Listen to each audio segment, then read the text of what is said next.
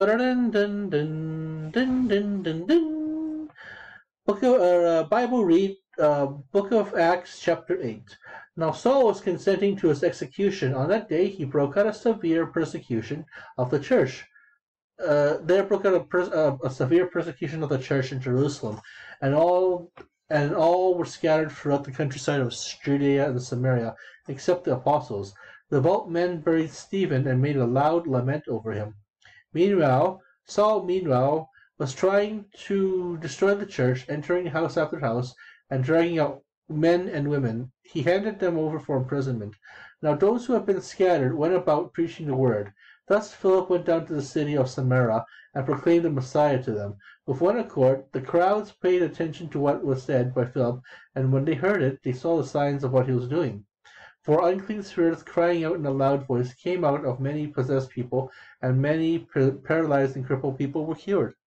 There was a great joy in that city. A man called Simon used to practice magic in the city and astound the people of Samaria, claiming to be someone great. All of them, from the least to the greatest, paid attention to him, saying, "This man is the power of God that he's called great." They paid attention to him because he had astounded them by his magic for a long time. But once they began to believe Philip as he preached the good news about the kingdom of God and the name of Jesus Christ, men and women alike were baptized. Even Simon believed, and even Simon believed, and after being baptized, became devoted to Philip. And when he saw the signs and the mighty deeds that were occurring, he was astounded.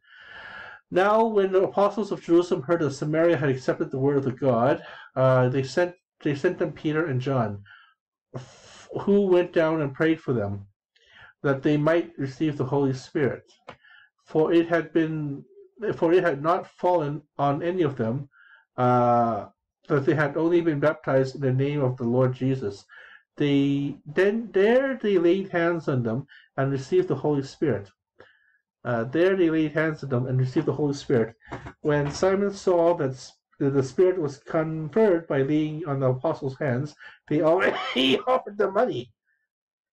And he said, "Give me this power too, so that anyone whom I lay my hands upon may receive the Holy Spirit." But Peter said to him, "May your money perish with you, because you thought that you could buy the gift of God with money. You have no share or lot in this matter, for your heart is not upright before God. Repent of this wickedness of yours and pray to the Lord that, if possible, your intention may be forgiven.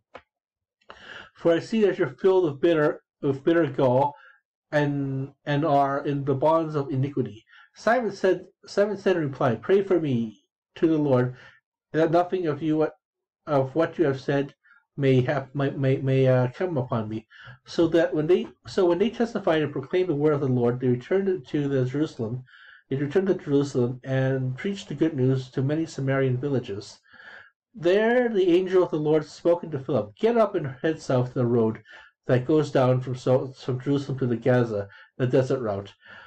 So he got up and set out. There was an Egyptian eunuch at a court official of Candace, that is the queen of the Ethiopians, in charge of her entire treasury, who had come to Jerusalem to worship, and was returning home, seated in his chariot. He was reading the prophet Isaiah. The Spirit said to Philip, "Go up and join with that chariot." Philip ran up and heard him reading Isaiah the prophet, and said, "Do you understand what you're reading?" He replied, "How can I unless someone instructs me?" So he invited Philip to get in and sit with him. This was the scripture passage he was reading. "Like a sheep he was led to slaughter, and as a lamb before the shearer is silent, he opened not his mouth." So he opened not his mouth. In his humiliation, justice was denied him. Who will tell of his posterity, for his life is taken from his earth? Then the eunuch said to Philip in reply, "I beg you, about whom is the prophet saying of this? About himself, or about someone else?" Then Philip opened his mouth and beginning with the scripture passage, he proclaimed Jesus to him. As he traveled along the road, they came to some water, and the eunuch said, "Look, there's some water. What is to prevent my being baptized?" 10. I don't know what the hell 10 is. So 10 is the oldest and the best manuscripts of Acts omit this verse. which was a Western text reading, as Philip said, "If you believe with all your heart, you may." He said in reply, "I believe Jesus Christ is the Son of the." And he said in reply, "I believe Jesus Christ is the Son of the Lord." Why would you omit that verse? That verse is pretty primo. A primo verse. Then he ordered the chariot to stop, and Philip and the eunuch both went down into the water, and he baptized them. When they came out of the water, the Spirit of the Lord snatched Philip away, and the eunuchs called him no more, but continued on his way rejoicing. Philip came to Azotus and went about proclaiming the good news to all the towns until he reached Caesarea. So number 10 is this line here.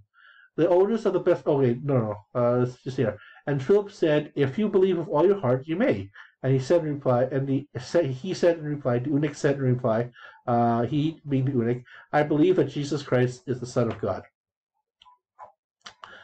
Okay, so thank you for watching our show. We're going to chapter 11. Let's see you. No, chapter 9. Okay, chapter 9. Thank you for watching our show. Have yourselves a lovely evening, people.